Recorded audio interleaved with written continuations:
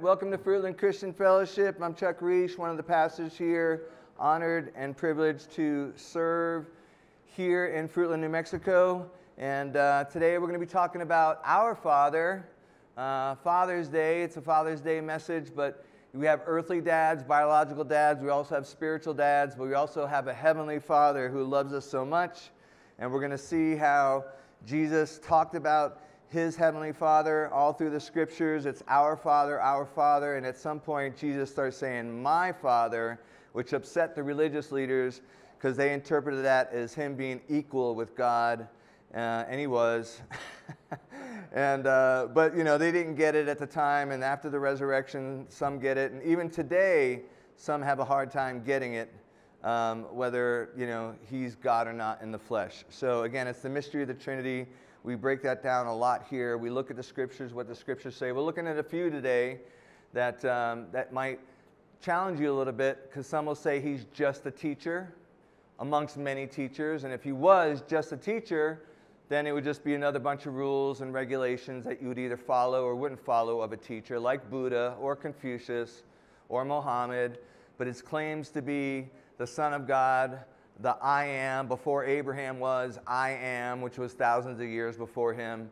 These are just some statements, the great I am statements, that there's 7 of them in the book of John. So anyway, we're going to be in a few places today.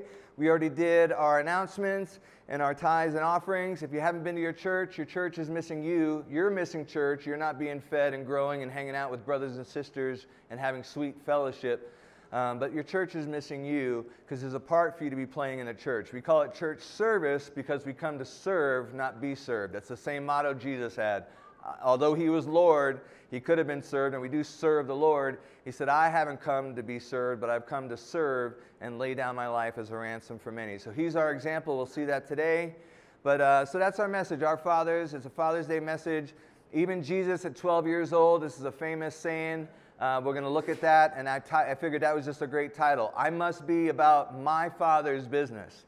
And if you're a serious Christian and you're intentional about sharing good news and discipling other people, then you are in God's business. God has a business, and He's in the people business. Let's just say that, right? And if God's in the people business, then you're in the people business. We're in the people business. So we're going to be looking at Luke chapter 2. The key verse there is 49, but again, we look at usually 10 or 20 verses at a time, not just to take one out of context.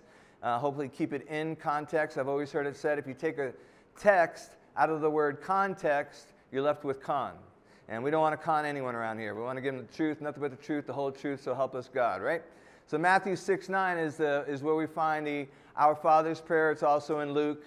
And then also John 10, the key verse there, 30, I and my Father are one. So again, according to Israel, the Lord, hear, O Israel, the Lord your God, the Lord is one. So when Jesus said, I and the Father are one, He is Lord. Hear, O Israel, the Lord your God is one. He's Lord. He's God with skin on. And that just went over their head, and we'll see that too. So super excited to go over this message today. We're going to start in Luke chapter 2, verse 41. Also, we gave out a bunch of Bibles, Spirit-filled. I don't want to do a close-up, Jared, on this, but did anybody bring your study Bible today? If you haven't, I've got about 4 left and 3 in the front lobby. We've handed out 73 of 80 that Total Christian Television sent us. They have a warehouse full of them. And it's costly to ship them, so as soon as we get some more shipping dollars, there's like 8 in a box, and they're heavy. And they sent us like 10 plus devotions and stuff. So we have a lot of people that could use a study Bible. But I want to show you this page. Let's go right in the middle, page 1343. Right after Malachi, before Matthew, right in the middle there, they have some. And again, I want us to start using this because we do Bible studies here. This isn't a sermon, feel-good sermon. Jared and I just make sure that even Scott and Chris Curley, when we teach, whoever gets up here and shares a testimony, it's a time to dig into God's Word. It's not a feel-good ice cream message, although we hope the Word of God does that for you, but we also want it to convict where it's supposed to be convicting. Correction, reproof. All right, the Word of God is God-breathed. It's instruction of righteousness, so that the man and woman of God may be equipped for every good work. And it's just every page has a chock full of nuggets. There's over 3,000 pages. So in the middle, if I told you the page number, 1343, is the harmony of the Gospels. That's what we've been doing for the last 2 years when I preach, is going through the life of Jesus in a chronological order. So it has the date, and they've been able to figure it out with calendars and other historic people that were living and dying, kings and queens of certain regions that have lived and died. A lot of historical documents between AD and BC. We have a really good idea that Jesus, the year that he was born, the page before that kind of gives a whole history of Israel, and it shows that the Christ was born 4 AC and then died AD 33. And then the church history after that, the next 100 years. It just breaks down, has maps, has a lot of good stuff in here. But you'll see out of Matthew, Mark, Luke, and John, Luke is the one gospel writer who puts everything in an orderly account. So that column is chapter 1, 2, 3, 4, 5, 6, 7, 8, 9, 10. It stays in a chronological order, while Matthew, Mark, and John, you'll see it skipping around from 6 to 13 to 12.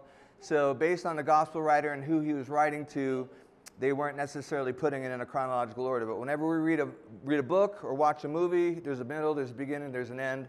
So, and it shows you if there's a teaching or a miracle or an event in 1, 2, 3, or all 4 Gospels, it'll show you where they are. So this is just a great study guide. And then as we look at some of these scriptures, when we go to that page to see the scripture, I know I've been really showing you guys the verses, but when we're looking at the verses, you can ponder what's in the, they have all kinds of little golden nuggets, study notes on the bottom to help explain. Maybe if it was a prophecy fulfilled in the Old Testament, it'll tell you what he's referencing in the Old Testament.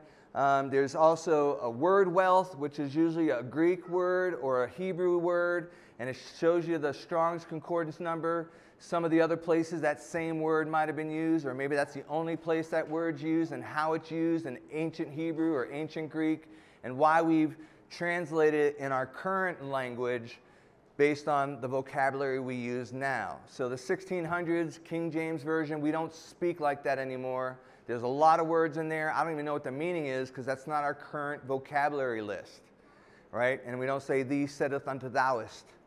I don't speak like that. So it just, it's hard to understand. So we've, again, always started with the original text and did the best we can to find sometimes word for word or phrase for phrase. So we're going to be using this as we go through the Bible study. But for the sake of getting the text in, let's pray and ask God to bless the Bible reading and Holy Spirit teach us. So Lord, yes, Father God, Abba, Father God, that's what I think Paul wrote. He said our spirit is children of God. Our conscience bears witness that we are children of God, crying out, Abba, Father, which is Daddy, Daddy. That's who we're coming to. Our Father who art in heaven. You are holy. We pray you'd bless our study, the reading of your word as we go through it, that you'd help us give us understanding, and may we honor you in everything we say and everything we do, as well as our earthly fathers, our spiritual fathers, mentors, and of course the moms. We've celebrated that. So we just thank you for our parents. Some of them are in your presence. Some of them are still here. Some of them might be missing. So we just pray that today, even those fathers who haven't stepped up to be a dad with sense of holy conviction and be reconciled to their family and finish strong, Lord, that they would help be reconciled to their family, their sons and daughters, and make things right. Because we know your grace is amazing and there's nothing too hard for you. So our heart breaks for those broken relationships today and even some of the sins in the past. I pray you would help them reconcile and be forgiven and move forward with the time we have left. And we pray all this in and through the name of Jesus. If you agree with that, you would say, amen, amen, amen. Hallelujah. All right, so Luke chapter 2.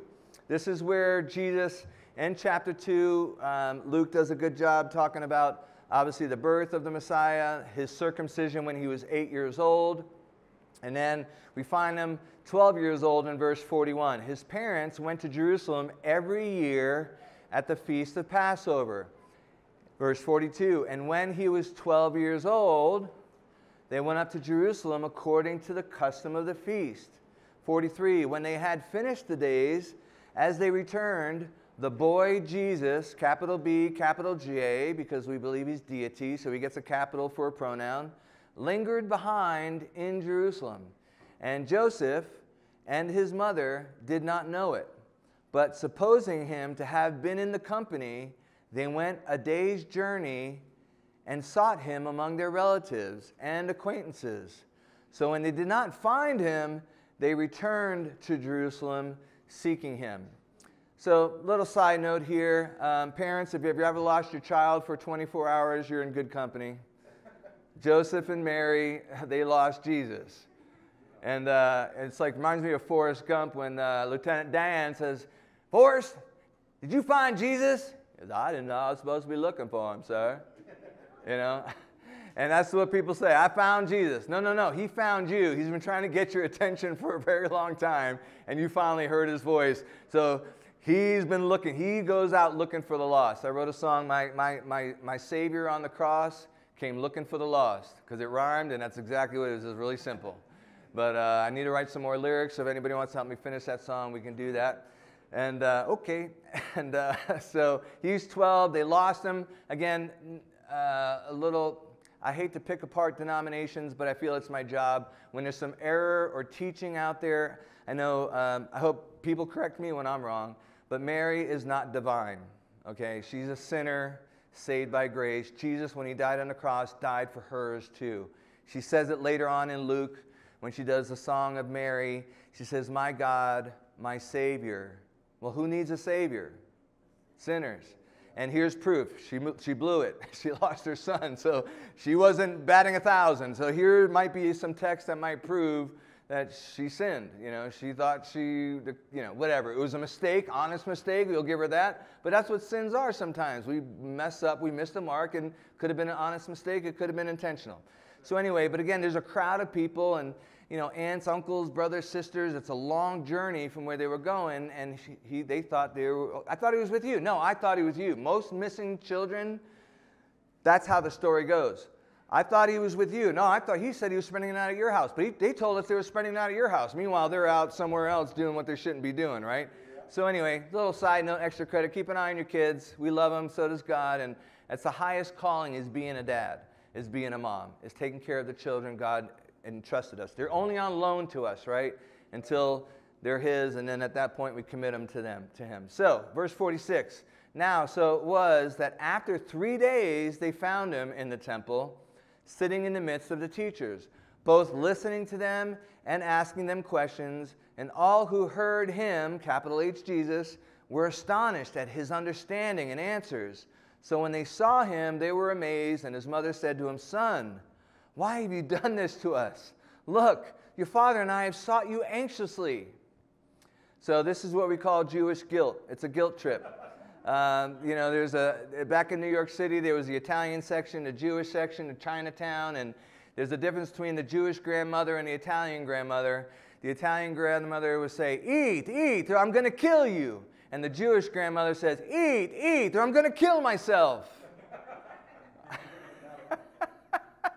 So anyway, so she tries to blame him, right? And this is his answer, which we love, and this is kind of why we got the core of this message. Verse 49, "And he said to them, 'Why did you seek me? Did you not know that I must be about my Father's business?' But they did not understand the statement which he spoke to them."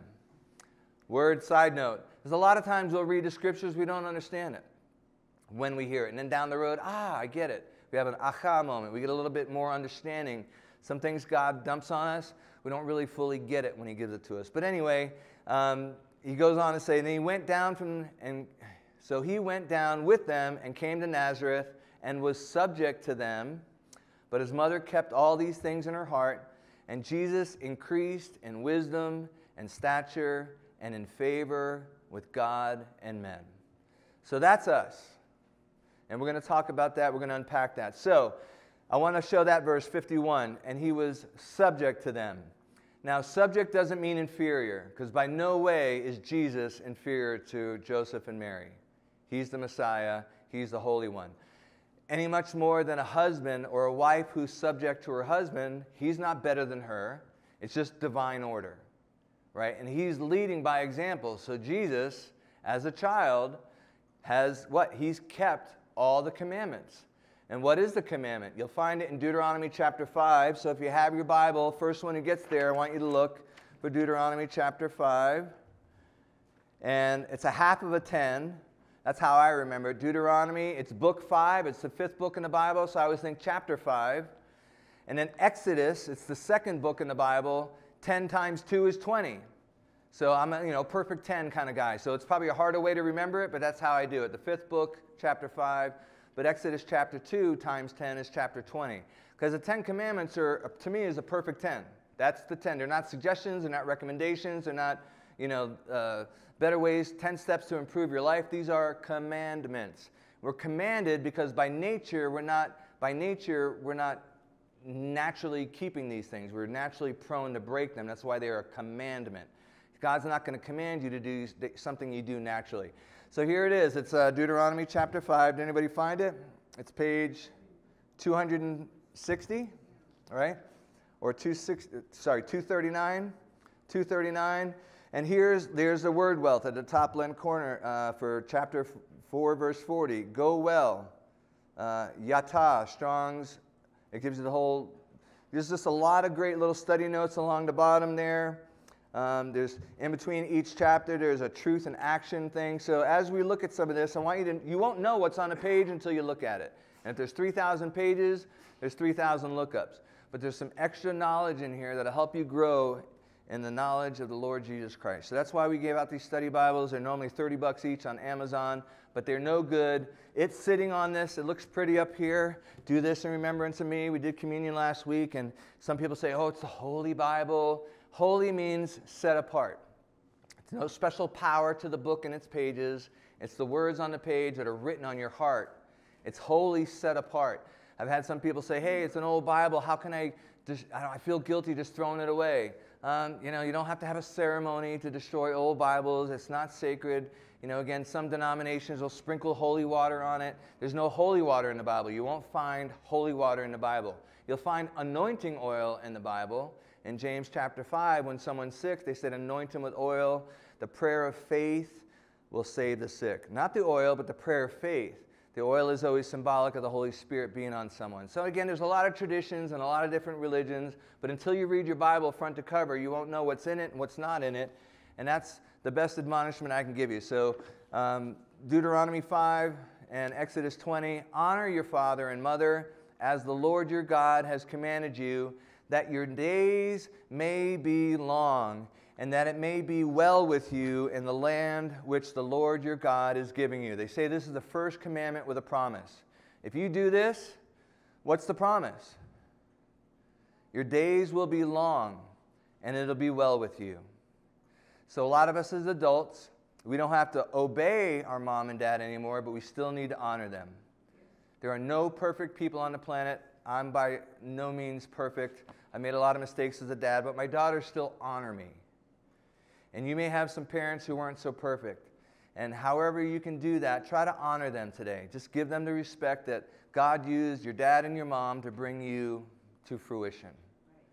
There is no perfect. If God was using perfect people, he couldn't use anybody. Everybody's, I don't have to labor that point. Everybody understands what I'm saying. But at the end of the day, this is a commandment to honor your father. And that's what Jesus is doing. He's honoring his parents. Even though he's born to be the king of the universe, king of the world, at 12 years old, he's subject to them. So I just want to kind of throw that in there. And here's how he specifically developed, and we'll get back to this in a little bit. So he advanced in wisdom, that's mentally. He advanced in stature, that's physically. He advanced in favor with God, that would be spiritually. And he advanced in favor with men, that's socially. So I've got to ask you, where are you today? Are you growing? Are you in wisdom? Are you getting smarter mentally? If you read the Bible front to cover, you'll be the smartest person in any group setting. I'm just telling you. You'll know God will give you more wisdom than you'll ever understand through his scriptures. So I've visited probably and talked with over 200 Bible colleges and seminaries as part of answering the call, and I've always had 15, 20 minutes to talk theology with these guys, and I've enjoyed it because we're throwing verses back and forth. And my brother, who saw me as a little kid, the little chump kid who turned into the crack addict, who found my Bible at 31 years old, after 25 years, July 4th will be 25 years that God put 4 copies on one day in my hand. And I've been reading it every day, a little bit every day. And he sits back and goes, wow, I see you go back and forth with these professors of college seminaries. And goes, man, you really know your stuff. I said, dude, we're all working with the same book. And we're just throwing verses back and forth like a tennis match. And verses are great. And, and we're all growing in mentally and physically, working out. How many people know they're supposed to exercise? And how many people do? I mean, I've got excuses every morning. I think I did Monday and Tuesday, and Wednesday, Thursday, Friday, I hit the ground running. So I even made it convenient. I said, I'm canceling my gym. I'm turning our guest room into a bench press, a Bowflex, and a curls. And I still have a hard time crossing my hallway to get into that room for 20 minutes. So again, there's 24 hours in a day. We should be growing physically. He advanced with favor with God, that's spiritually, and he advanced with favor with men socially. So again, for the theologians who really struggle with the deity of Jesus, he's still 12, okay? And then some will give a lot of, credit to the baptism. When John was baptized, the Holy Spirit came upon him like a dove, which started his ministry. I've heard lots of, conjecture on how spiritually important that was, that at that point he had the Holy Spirit upon him and that he was able to live a sinless life. I believe he was sinless from day one. And I'm sure Mary might have told his other 4 brothers, why can't you be more like Jesus? Can't you be more like Jesus? James, can't you be more like Jesus? They probably got sick and tired of hearing that. Jesus was probably the perfect kid. I don't know. If he was sinless, I'd have to count his childhood as well. So those are some of the things I'm thinking about. So here's where we see the Father concept. Again, nothing new.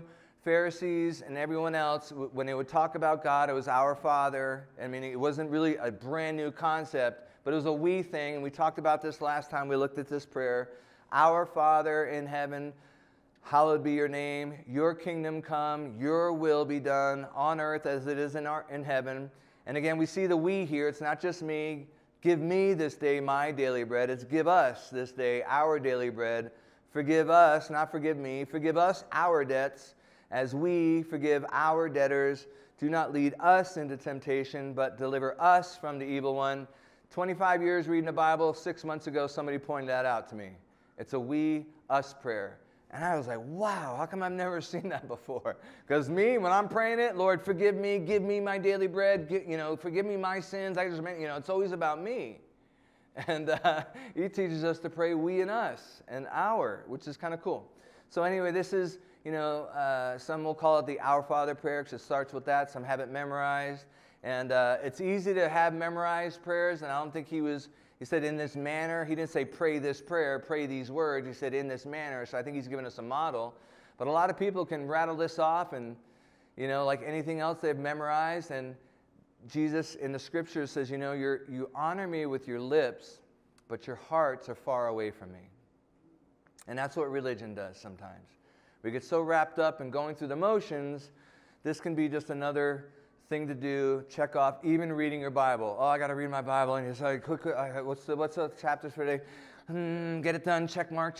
What I got to do, check mark. And we just got a list of things we're blowing through on a daily basis. But when that starts happening, I stop reading my Bible on a regular basis, on a daily Bible reading plan. I'm like, listen, I'm just doing it for a check mark. I still think something will pop off at you. But when you're supposed to do it, it's good to have a plan. It's good to have a schedule. Because if you don't schedule it, it just never gets done. But, leave room for the Holy Spirit to interrupt your schedule. There's always a right time and a right place, whether you're tired or whenever, driving in the car, you can catch up on the audio, just listening to it. A lot of people I know will listen to podcasts and audio versions. So we have a lot of tools and technology to help us listen to the Word of God and get to know our Father, because this Bible is a love letter, right? It's the Scriptures that make us wise unto salvation. That's what Paul told Timothy. You've known the Scriptures from a young age, which is able to make you wise unto salvation, to save you from, but also save you for God, right? So here we are in John 5. I want to show you this. So Jesus keeps doing miracles on the Sabbath, and the Pharisees had a lot of extra oral laws of what you can't do on the Sabbath. And so this was really just causing them to short circuit, thinking he can't be from God. He has 6 other days to 6 days do all your work, 7th day rest, keep it holy unto the Lord. For the 6 days the Lord made the earth, 7th day he rested. That's our model. So here he is doing a work And I would probably guess that any miracle Jesus did took a half a second. I mean, it was like, so it'd be done, boom, done. This wasn't like a 12-hour workday. And that's kind of what he's talking about with 6 days, do all your work, 7th day rest. If you work with a shovel 12 hours a day, put your shovel away. If whatever your work is, there's a day of rest. Anybody wants to know what rest looks like, you go to dictionary.com and you type in the word rest, and it means a state of inactivity. When was the last day you had a whole day with no activity? That's why it's a commandment, because we're busy, busy, busy. I had a hard time yesterday, because I knew last Saturday and Sunday we were out at the Reich, broadcasting the Reich event in Church Rock, and then Sunday getting up early, working on the sermon, setting up cameras. By the time I get home, it's 4 or 5 o'clock. It's a work day. I'm working and pouring it out. So, and then Monday through Friday, by Thursday, I was sluggish because I didn't have a day of rest. So we really determined to try to be couch potatoes a little bit yesterday, try to take a nap. And your mind just keeps going. Well, I can get this done. I can you start a load of laundry, get this going. It's just different activity, but you feel guilty for not resting.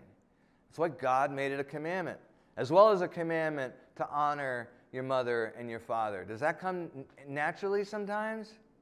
Absolutely not. It's a commandment, and it's one with a promise. Extra credit. Go to Proverbs chapter 3. Before I move on too fast. So Proverbs and Psalms is right in the middle. So that gets you in the middle. And first one to get there, Proverbs, Psalms. So Proverbs comes after Psalms. And again, as you continue to thumb through your Bible, you kind of figure out where stuff is. And then you can underline and highlight your Bible. I encourage you to do that, because the next time you find a good verse, as you're turning pages, you see one highlighted and underlined, just stop and reread it. Now you're on the way to memorizing verses. But look at Proverbs chapter 3, verse 1. What does it say? It's on page 832 for those who have a 3,000-page Spirit-filled Bible study Bible. Page 832. My son, do not forget my law, but let your heart keep my commands. Verse 2, for length of days and long life and peace they will add to you. Let not mercy and truth forsake you. Bind them around your neck. Write them on the tablet of your heart. And so find favor and high esteem in the sight of God and man. Isn't that what happened to Jesus when he was 12? Does that sound a little bit familiar? So here's King Solomon, hundreds and hundreds of years later, realizing this is a secret. Keep being obedient to God's word, his law, his statutes, his commandments. They give life. Some people may think he's trying to ruin the party, but that lifestyle is hard. The mess it makes, the consequences of sin is hard. Dealing with all the legal repercussions of a DUI or domestic violence or anything else. You start getting in front of the judge because you violated some laws, you got some hoops to jump through, some fines to pay, maybe jail time. It's consequences. But what does he say here? For verse 2, for length of days and long life and peace they will add to you. I grew up, my dad was Catholic, and we had 10 brothers, and he had 10 brothers and sisters, and every time and he was one of the babies, so one of the uncles and aunts would die, and he's like, they all played pinochle. Says, oh, another one's playing pinochle in the sky. So I got thinking there's a lot of card games up in the sky, and they're playing pinochle. They're all hanging out playing pinochle. I'm like, okay, that's what I heard. But he said, when your number's up, your number's up. My dad was also a deli man. So when you go to the deli, sometimes you got to go to that little paper tape and, oh, number 12. How many people here? How long is this going to be? Now serving number 8. I got 4 more people. Now serving number 9. You're like, again, we got a checklist. Can I go run to aisle 3 and get something before I get back so I don't miss my number 12 being called, right? But he looked at death as when your number's up, your number's up. And I don't see it in the scriptures like that. I say I can keep my number from coming up if I practice obedience. If I look both ways before I cross the street, my number's not coming up today. I'm not going to see the morticianer. If I keep texting and driving, my number might come up sooner rather than later. And I'm telling you, as I'm sitting here before you, I do a lot of 12, 13-hour road trips, and I do a lot of voice texting, and it's usually when there's no one around. And one time I was driving through some city traffic, and I tried to squeeze one out, and I heard it in my heart, and it says, really? I've saved you from crack cocaine and from cancer, and you want to go out like this? Okay, put the phone away. I'm not dying today, it's not that important. But I thought I could manage to try to squeeze out one more text, and it was kind of crazy, and I'm like, I started violating my own little safety policy, right? So, and again, there's a lot of people who have perished from texting and driving. Horrible, it's tragic. But God didn't have them die that day. It was a mistake. It was sin. Twice it says in Proverbs 14, chapter 14 and chapter 16, there's a way that seems right to a man, but its end is death. That frightens me. So, that's why we read the Word. That's why we honor our mother and father. As we're growing up, their job is to keep you safe. They give you rules and boundaries and guidelines to keep us safe, right? So we'll keep moving on. So I didn't do John chapter 5. Sorry. So John 5, 17 through 19. But Jesus answered him, my Father has been working until now, and I have been working. Therefore the Jews sought all the more to kill him, because he not only broke the Sabbath, but also said that God was his Father, making himself equal with God. Then Jesus answered and said to him, most assuredly I say to you, the Son can do nothing of himself, but what he sees the Father do, for whatever he does, the Son also does in like manner. So here's Jesus, Lord of all, King of kings, Lord of lords. 6 days God made heavens and earth and everything in it, and on the seventh day the Lord rested. And God hasn't rested since. God is 24/7, 365, always working. He's still working now. He's working. In the Old Testament it says, we serve a God that neither sleeps nor slumbers. God doesn't take a nap. He doesn't need to go to sleep like we do, right? But here, Jesus is saying, on the Sabbath day, I am the Lord of the Sabbath. That was my commandment to you guys. You're not holding me to that. That was my gift to you, to give you a day off. He is the Lord of the Sabbath, and later other areas he over-explains that. But this is where he says, my Father. My Father? Because again, in John chapter 8, a little bit later, he says, you say he's your Father, but if he really was your God, you would love me because he sent me. You have a different God. You may say you're sons of Abraham, Isaac, and Jacob, but your father's the devil. And it was a who's your daddy question. If you want to read John chapter 8 in a couple chapters, he says, you're trying to kill me. A man who's done nothing but tell you the truth. Why can't you understand what I'm telling you? Because there's no truth in you. Your father's the devil. He's the father of lies. There's no truth in him. He's a liar and the father of lies and a murderer. And you're trying to murder me. And they're like, oh, we're not sons of fornication. They knew the whole story about Mary getting pregnant without being married to Joseph, which was considered sex outside of marriage, which is still fornication. We live in a highly sexualized culture. Sex between a man and a woman when they're married is beautiful. Sex outside of marriage, that was the first Bible study I got my hands on 25 years ago when I started reading the Bible. I'm like, okay, because that's when I checked out at 18. In a Catholic service, the priest threw out there, sex outside of marriage was a sin. I said, well, if that's the rules, I'm gone. There's a lot of pretty girls at school that I had a plan on the weekends to get some beer and wine coolers, smoke a little pot, get them in the jacuzzi in Fort Lauderdale, and try to have my way. That's who I was. I'm not that anymore. So when I say what I've been forgiven of a lot. Whoever's been forgiven much loves much. So God gave me 3 daughters as payback. No, no, it's just, you know better. I mean, and I said all the right things when I picked up my girlfriends from a date, Anyway, there's wolves dressed in sheep's clothing out there. I was one of them until God got on the inside and changed my heart, changed my life. Complete overhaul. So I'm probably the least qualified to be a pastor, but at the other end, I'm probably the most qualified because I've worked both sides. Criminals who become cops, or sometimes cops become criminals because they know both sides and they get really good at it. So anyway, he calls him my Father. He's always working. God's always working. Jesus is always working. And therefore, again, he's claiming to be God. They thought that was blasphemy, and they were seeking to kill him. So look at John chapter 10, verse 22 to 30. Now it was the feast of dedication in Jerusalem, and it was winter, and Jesus walked in the temple in Solomon's porch. Then the Jews surrounded him and said to him, how long do you keep us in doubt? If you are the Christ, a.k.a. Messiah, tell us plainly. And Jesus said, I told you, you do not believe me. The words that I do in my Father's name, the works that I do in my Father's name, they bear witness of me. But you do not believe me because you are not of my sheep. As I said to you, my sheep hear my voice, and I know them, and they follow me. Just preached on this a few weeks ago. And I know them popped out at me. I've been quoting this verse just off the back of my head. My sheep hear my voice and they follow me. My sheep hear my voice and they follow me. And all of a sudden last time I preached, wait a minute, who snuck in the I know them part? I forgot that was in there. Jesus knows you. If you're his and he's yours, he knows you.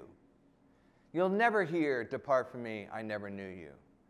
You might hear, you knew better, and that one's costing. That's going to cost you. You might even hear, this might hurt you more than, it's going to hurt me more than it hurts you, with the consequences, right? How many dads have said that before the whipping and the belt? This is going to hurt me more than it hurts you. I don't think so. That stings. I mean, I know you feel bad about having to discipline me, but this hurts. That hurts right there. It's going to hurt me more than it hurts you. I don't know. Well, that's up for debate. I don't want to argue with you. I got to honor you and obey you. I get it. But can we debate it a little bit? How far can you debate with your parents without dishonoring them? So anyway, so it's Father's Day, right? We're trying to bring it back to this message. So the works that I do in my Father's name, my Father again, a little bit outside of our Father, give us, we stuff, saying, my sheep hear my voice, I know them and they follow me, I give them eternal life, verse 28, and they shall never perish. Never means never. Neither shall anyone snatch them out of my hand. Nobody can take you away from Jesus, but you can walk out on him. I'll just say that. Do you ever quit a job? You walk out on a job? So John chapter 6, verse 66, I always say is the saddest chapter and verse number. Not many chapters have 60-plus verses. But if you want to look up John chapter 6, verse 66, it's a good time to read it in your Bible. Luke, Matthew, Mark, Luke, John, chapter 5. Man, it even helps me get to the pages quickly. So it's 1870, sorry, is that 15, 19? I need readers. 56 years old, so I'm like, arm's not long enough. So 1509, is that 1509? Help me. Yeah. Yeah, 1509. Bottom right corner. John chapter 6, verse 66. He just got done saying in verse 54, whoever eats my flesh, drinks my blood, has everlasting life, and I'll raise him up on the last day. They're thinking cannibalism, and it goes over their head in verse 66. And from that time, many of his disciples went back and walked with him no more. Does that sound like an Antichrist verse? John 666, the Antichrist. Many disciples, they were disciples, they turned and followed him no more. He lost me on that one. He lost me on that one.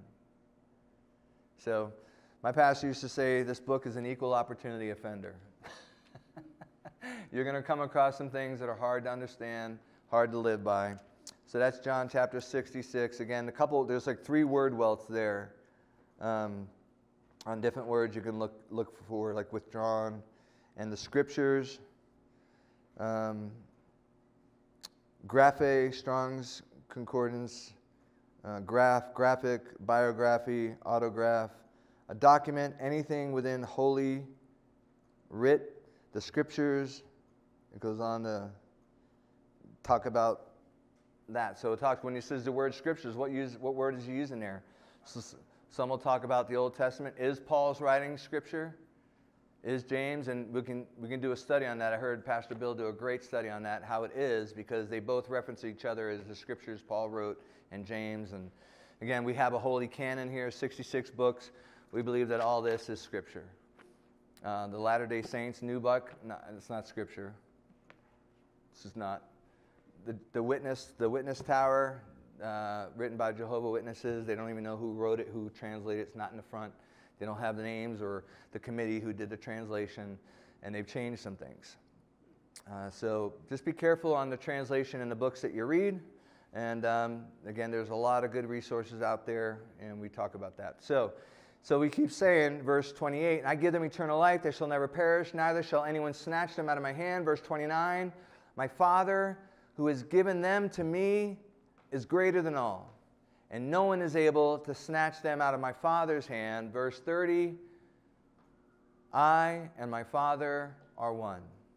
And since I brought up Jehovah's Witnesses, I hate to just, again, you have to, if you know some of the differences, not all religions are the same. That's a cop-out because you don't want to do the research. You start looking at different religions, you'll certainly see some differences. God is love is probably the only thing that everybody can agree on. God is love. That's actually a standalone verse in the Bible. But the most loving thing God will do is correct you when you're wrong. Right? We've been talking about judging. It's crazy, Jared. Wednesday night talked about we looked at Matthew 7:1, judge not lest you be judged, and that whole up to verse 12, the golden rule. And all of a sudden, Friday, I have a show called Christian Legal Society, and Lakita's like, hey, let's do Matthew 7. We just did that 2 days ago. And it's like the same verses come up in different places, different conversations. That's like God just trying to continue to show you a little bit more about this verse. But Jehovah's Witnesses don't think Jesus is a deity. They'll knock on your door and say, the Trinity is not in the Bible. The word Trinity is not in the Bible. The word Trinity is not in the Bible. They springboard from that. Well, either it's Chuck, but I'm in the Bible. He talks about me. I'm the sinner that became a saint or whatever. You know, saved by grace. My name specifically is not in the Bible, but he's talking about me and to me. But you see the Father, you see the Son, you see the Holy Spirit. John 14, 16, and 17, he explains it. All four. You know, I'm going back to the Father. He's going to send the Holy Spirit in my name, pray in my name. And, you know, your Father. And you see all three. It's a three-ring circus. Me, myself, and I. And again, it's the mystery of the Trinity, but whenever they knock on your door, say, what do you mean? What does this verse mean to you? Verse 30. I and my Father are one. Hey, good to see you. Come on in. So they're one. And again, talking to Jewish people, they knew in the scriptures, I think it's Deuteronomy 4. Is it Deuteronomy 4 where it says, Hear, O Israel, the Lord your God, the Lord is one. Let's look that up for extra credit. The Lord is one. So another thing I want to show you, it is Deuteronomy 6:4. I knew there was a 4 in there. So it's chapter 6, verse 4. Let's look at your Bibles. It's the 5th book in the Bible. Genesis, Exodus, Leviticus, Numbers, and Deuteronomy. And then we'll close. So Deuteronomy chapter 4, and this is the retelling of the law. Deuteronomy chapter 6, so it's page, is that 183? Yeah, 183? Wow. Should get my readers up here. That's chapter 8. Go back to chapter 6. Page 180. So chapter 6. And the Lord spoke to Moses, saying, if a person commits a trespass against the Lord by lying to his neighbor and about what was delivered to him, and the spokesperson goes down to verse 4. Where's verse 4? It did say 6:4, right? I'm in Leviticus. Genesis, Exodus, Leviticus, Deuteronomy. Here we go. Yeah. So that's the thing about a study Bible. It's so full, that font is a little small. So some of us need big print Bibles. But Deuteronomy chapter 6, verse 4. Hear, O Israel, the Lord our God, the Lord is one. You shall love the Lord your God with all your heart, with all your soul, and with all your strength. Right? So remember in the Gospels when they asked Jesus, what's the greatest commandment? That's where he went to. Love your Lord your God with all your heart. The second one's like it. Love your neighbor as yourself. So when he says the Father and I are one, I am the Lord Jesus. Little L Lord. Sarah called Abraham Lord. And if you look back in Genesis, it's a little L. It's not the capital L. So Jesus is King of Kings, Lord of Lords. And again, he honors his Father. He's honoring his Father in everything he says, everything he does, and that's our job. So back to the Father's Day tie-in, and we'll end with this. That's an eternal relationship. God is our Father, Abba Father, which Abba means daddy, so it's like daddy, daddy. Our conscience bears witness that we are children of God. If you believe that you're a child of God, John chapter 1, verse 12 says, whoever has received him, talking about Jesus, he gave them the right to become children of God. So if you haven't received Jesus, and I'm just going to bottom line it, you may be God's creation, but you're not a child of God. You're separated by your sin. Our sin separates us from God, just like if I sinned against you, we're going to have a relationship problem. If I stole your wallet, or I stole your purse, or I punched you in the face, or I started talking bad about you, you might block me from Facebook. You might not going to take my calls until I ask for forgiveness or try to make restitution, give you your wallet and your money back that was in the wallet. And I'm sorry, I promise not to do it again. And you have a choice to either forgive me, but you don't have to trust me. And that's an important part. Proverbs 3, verses 5 and 6 says, trust in the Lord with all your heart, not anyone else. Nowhere in Scripture will you find a verse where God tells you to trust anybody. He says, love them, but some people you got to keep at a distance. You can forgive them, and it doesn't even mean you need to reconcile, because if they're going to continue to hurt you and abuse you, you don't have to be in an everyday relationship with that person. Sometimes having some space and loving them from afar is the best you can do. So again, when we say Father's Day, not everybody is, oh, I'm so happy to celebrate my father. Someone's like, he was a jerk. He never showed. I don't even know who he is. And if that's one of you guys out there on the run and haven't made connection with any of your kids, today's the day to get right with him and to get right with your... It's all about relationships. We talked about it when we were going through the Sermon on the Mount, Matthew 5, 6, and 7. And who does was it the Blue Bible Project? The video that we watched talked about righteousness. Logos Bible...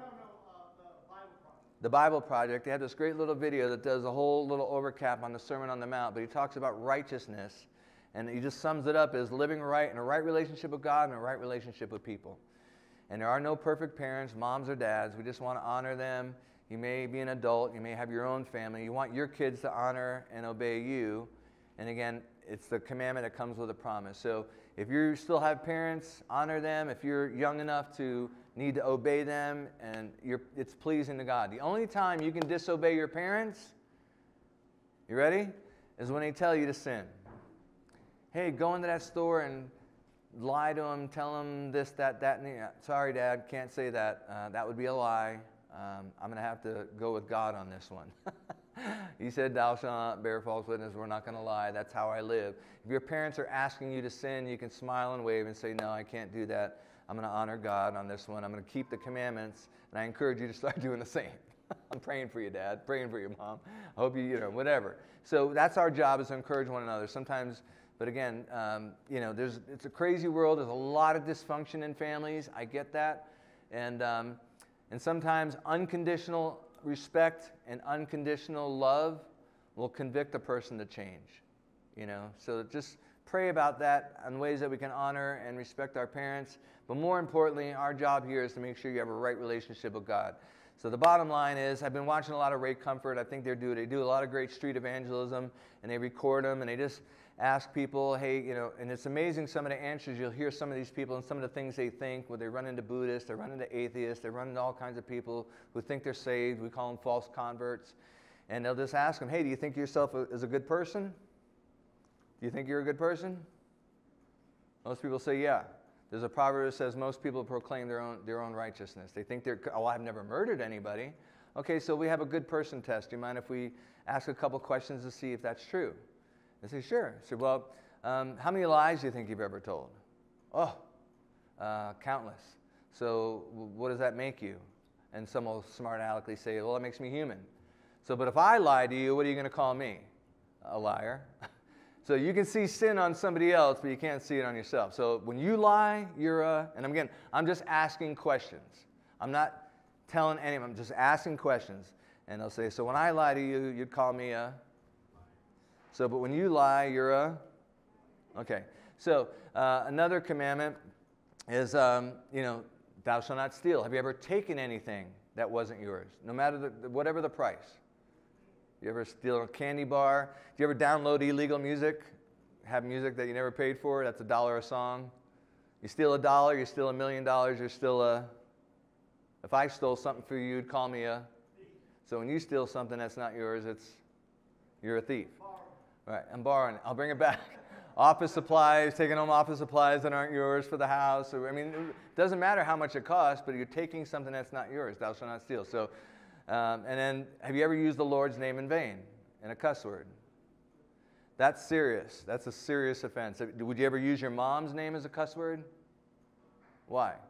Because you love your mom, you want to honor your mom, but you'll use God's name as an expletive, and that's blasphemy, and that's very serious. And then, you know, it says, thou shalt not commit adultery. And Jesus said, if you've ever looked at a woman and lusted for her in her heart, you've committed adultery with her in her heart. Have you ever lusted after someone? And they go, oh yeah, all the time. And then, like, they're out at the beach, Santa Monica Beach, and I'm doing it right now. I mean, there's people all over the place with bikinis on, right, or whatever. And then somebody will say, well, I'm gay. Well, have you ever lusted after another same-sex person? Of course. So anyway, or had sex out of marriage. You ever look at porn? You know, that's adultery. You're looking at another man's wife. She's not yours. It's another man's wife before she gets married to him. So, I mean, the whole world is in trouble with this one. I mean, unless, you know, you're like that. We're a very fraction of a percent who's got that gift of celibacy and just doesn't have those kind of attractions towards same-sex or opposite sex, whatever. I mean, it's sexual sin. So it goes, by your own admission, you told me you're a lying, thieving, blasphemous, adulterous at heart. And I've only covered 4 of the 10 commandments. So on Judgment Day, are you going to be innocent or guilty? So do you deserve heaven or hell? And does that concern you? I just met you, and it concerns me. I love you. I don't want to see you go there. Do you know what God did for you? And most will know the gospel. Yeah, he sent his son to die on the cross. It says, well, in order to believe, you know, and repent, and we talk about a change of mind, change of heart, change of directions, to trust in the Lord and repent from your sins. If not, you're a hypocrite. I believe Jesus died for my sins, but I'm going to keep robbing banks every day. If bank robbery or stealing was my sin of choice, and I'm robbing banks and embezzling and stealing identities and wiping out people's credit cards, and I'm wearing a cross that had holy water from a Catholic church, like the mafia, whacking people, and on Sunday they put a stack of money in the plate. And again, my dad was an usher, and my brothers used to, you know, help him with the ushering plates. And he saw a lot of money in the ushering plate one day, and my dad says, that's good. He said, no, that's bad. He goes, why? He goes, somebody in here did something really, really bad. They did something really, really bad, so they had to put a little extra money in the offering plate. You know, I mean, that was just, again, maybe some people work God like that. But at the end of the day, he sent his son to pay the penalty for our sin. We're trusting in that, but there also is an obligation to turn away from your sin and to follow him and to walk in obedience. Amen? That's how we honor our Father. That's how he says, you can honor me with your lips, but your hearts are far away from me. It's always a heart issue. God loves you. He wants us to fall in love with him. We just read it in Deuteronomy 6:4. Love the Lord your God with all your heart, all your mind, all your soul, all your strength, right? In John 15, Jesus said, if you love me, because there's an if there. You don't have to. I can't make you love me. I can't make anybody love me. I didn't make my wife love me. She just loved me because I'm lovable. But there's some days she doesn't love me. Because I can be a jerk too, right? So yeah, I like you. I mean, I love you, but I don't like you right now. I used to hear that from my mom all the time. I love you so much, Chucky, but I don't like you right now. You need to straighten up. You need to get your act together, right? And that's loving when someone tells you that. So let's pray and ask God to show us how we can love him more, love our neighbor, honor our mother, father, and everyone else for that matter. Love your neighbor as yourself. So, Father, we thank you for the study today. We thank you for your word. Thank you for the scriptures. I thank you that you and the Father and the Holy Spirit are one living God who've manifested yourself in these different ways, and you've given us the gift of the Holy Spirit. I pray, God, right now for that person who hears my voice that has not yet made you Lord and Savior of their lives, like today would be the day of salvation, that they would call upon your name, it would be sincere, it would be genuine, that it would stick, that they wouldn't fall away or turn away, and that they would get plugged into you, your people, to be a part of your kingdom, advancing that, and also on this amazing search and rescue mission to go looking for the lost. So we pray, God, that you would continue to give us wisdom, and like Jesus, that we would grow physically, spiritually, and mentally, and socially, Lord, with amongst our peers, that we'd find favor with you and favor with men. which opens up doors to share the gospel in word and deed. We pray all this in Jesus' name. Amen and amen. Anyone who wants to go back and take a look at some of our previous messages, Fruitland Christian Fellowship, we're on Overcomers TV every night, 9 o'clock Mountain Time till 10. We usually go for about an hour. You can also go to our YouTube channel, Facebook page. We're up to 116 subscribers. We're a small little church here doing some big things. Also, the audio is available. Thanks for mentioning it last week, Jared, but I swapped out Google with Amazon Music. So Apple, Spotify, iHeart, Apple Podcast, all that. So also Wednesday night, come join us. We have food and fellowship. We're probably finishing up the Sermon on the Mount, chapter 7 this Wednesday, and we'll see. And it's conversational, and that's what I love about our Wednesday night fellowship. We have food and fellowship, and we talk about it. So we grow. So if you're ever in a neighborhood, come join us. 701 County Road 6100, Fruitland, New Mexico. It's right next to Kirtland, and next door is Farmington in the Four Corners area. Give us a call, 505-374-8900, or shoot us an email, fruitlandchristianfellowship@gmail.com. And until our next service, may you and your families be blessed.